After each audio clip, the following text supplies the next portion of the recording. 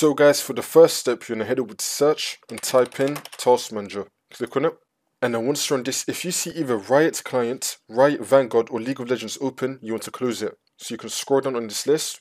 If you see either Riot Client, Riot Vanguard or League of Legends open, you want to close it. And now to close it, imagine that this is either one of those three that I just mentioned right now. You want to click on it and then click on End Task.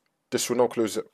Now for the second step, you're going to head over to search and type in Services. Click on it.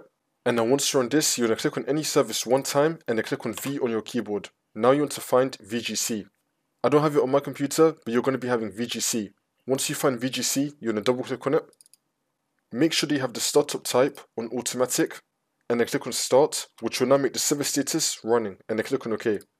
So now once you have VGC on both automatic and running, you now want to click on restart, which is now going to restart the service.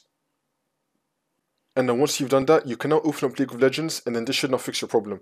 If that's still not working, then for the second method, you're going to head over to search and type in Add or Remove Programs. Click on it. And then once you're on this, you want to find Riot Vanguard. So we're going to scroll down till we find Riot Vanguard. I don't have it on my computer, but once you find Riot Vanguard, you're going to click on the three dots and then click on Uninstall. Then you want to uninstall Riot Vanguard. And now after you uninstall Riot Vanguard, you just want to restart your computer.